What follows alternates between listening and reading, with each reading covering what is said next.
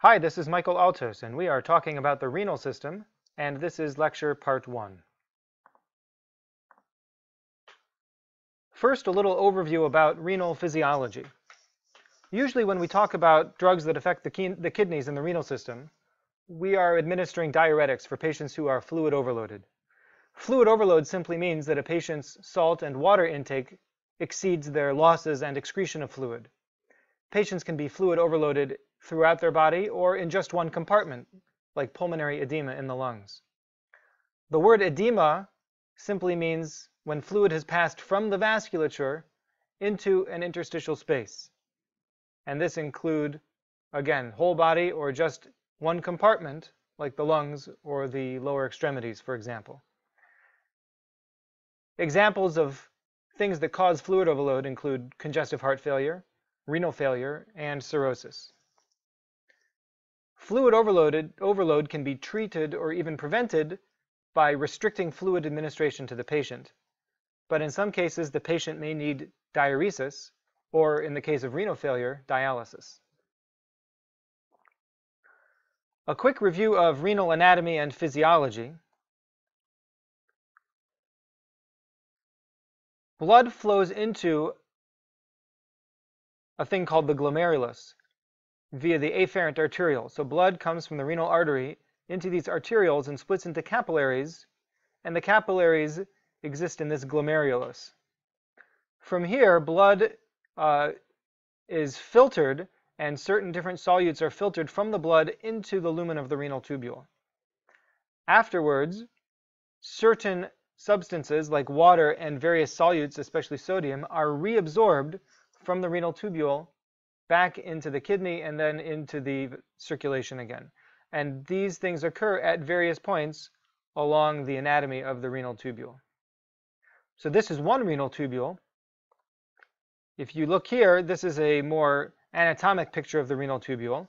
Again, with a single nephron here, blood coming in, branching off, eventually making a glomerulus, going through the renal tubule, and then the rest of the blood continuing through the renal artery. Urine being collected and going into the center of the kidney. And then this nephron has been zoomed in, but you can see how the nephron fits into the entire structure of the kidney, where there are millions and millions of nephrons, each one filtering blood and creating urine. And the urine all eventually dumps into this calyx, and the calyx leads towards the ureter. Meanwhile, we see the original renal artery, which branches into the arterioles and then to the glomeruli, and the renal veins, which take the return blood, which has been filtered and returned to make the renal vein. It's very important to remember that sodium is mostly reabsorbed from the kidney isotonically. And what this means is that as sodium is transported from the renal tubule back into the body, water follows the movement of sodium. So we don't develop a lot of hypernatremia. We don't develop high sodium concentrations because as sodium moves, water follows it. And it's very important to remember that in general, water follows the sodium because it is the predominant electrolyte in the circulation. What this means is that the FeNA, the fractional excretion of sodium, that is, what percent of your body's sodium is actually secreted, it's much less than 1%. Your body is designed to hold on to sodium as much as possible because that's how it holds on to water. So the sodium may be filtered into the renal tubule, but then it's reabsorbed throughout the renal tubule. And this is where diuretics are going to work, because when the diuretic prevents absorption of sodium, it thereby prevents retention of water. And so as the patient loses sodium, they lose water along with it, and that leads to the diuresis. As an aside, if the diuretic can't get into the renal tubule, then it can't work on those channels and it can't prevent the reabsorption of water. An example of this would be patients who have renal failure, because there's no longer any filtration of substances, including diuretics, into the kidney. So that's a real quick overview of renal physiology. If you have any pressing questions, please let me know. But hopefully that gives us enough of a foundation that we can talk about some of the renal drugs that are in this week's unit. The first drug we're going to talk about is really sort of a rare drug. So we'll get it out of the way first, and it does show up on some exams. Before we talk about the drug, we need to know about an important enzyme called carbonic anhydrase. When the kidney is functioning normally, we already said that a lot of sodium is pumped into or is filtered into the renal tubule, and it needs to be pumped out so the body doesn't lose a ton of sodium. One of the ways this happens is in the proximal tubule, there is a sodium hydrogen ion pump. So sodium leaves the tubule and hydrogen ion comes in to replace it. Meanwhile, bicarbonate is filtered into the urine at the glomerulus. Now, filtering all that bicarb into the urine is a problem because if the body loses a lot of bicarb, it becomes acidotic. So under normal conditions, the body has a way to deal with this, and it's called using the enzyme carbonic anhydrase.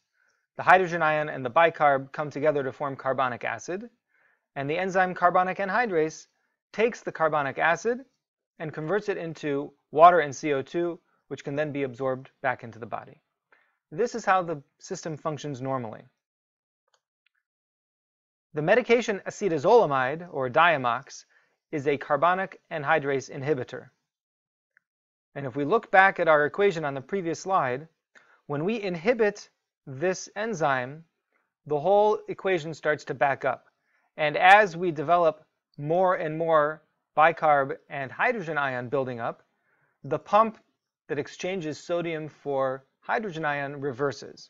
And now we will have less ability to pump sodium out of the renal tubule because there isn't enough room, so to speak, for hydrogen ion to come into the tubule, because this equation is backed up once the carbonic anhydrase enzyme is blocked. So what do we have now?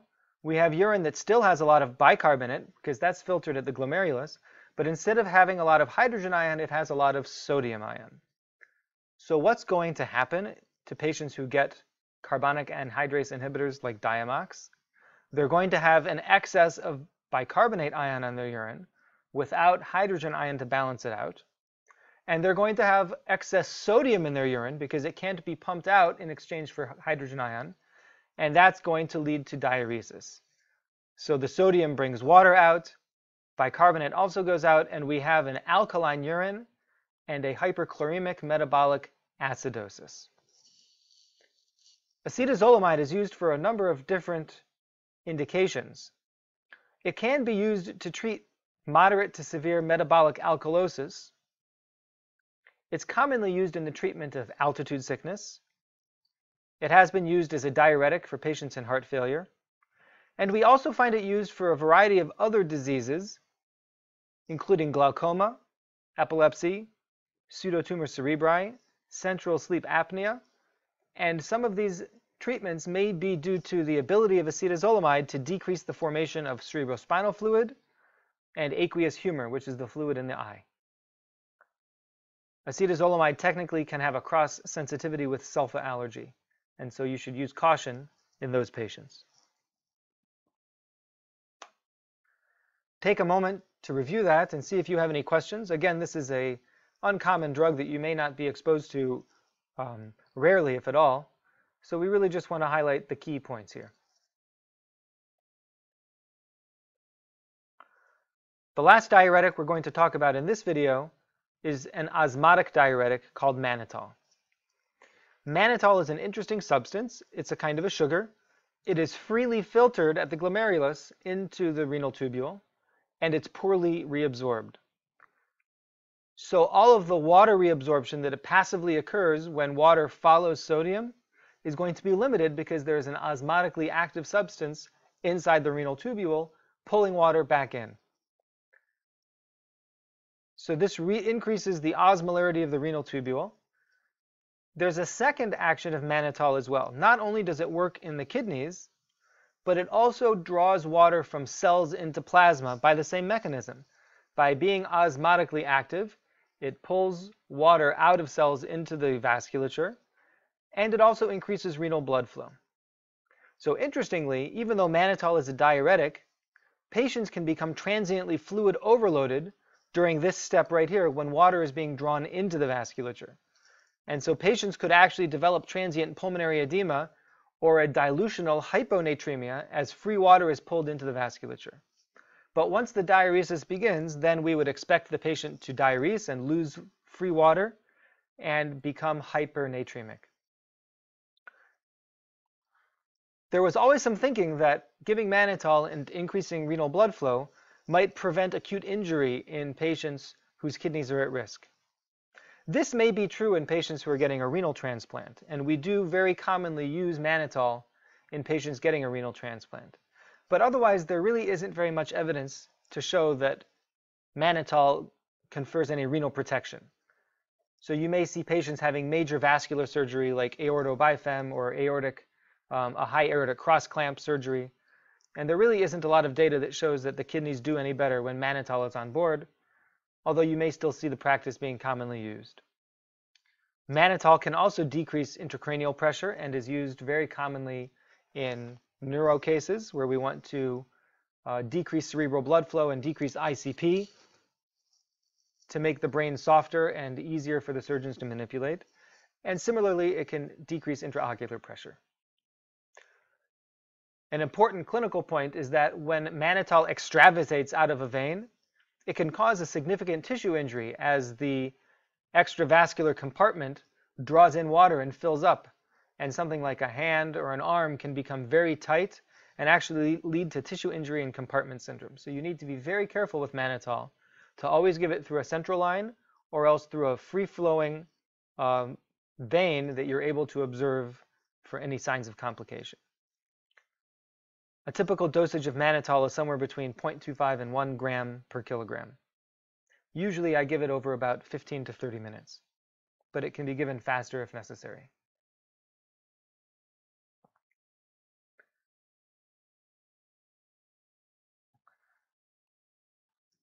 That's the end of this recording. Please let me know if you have any questions, and we'll see you in the next video.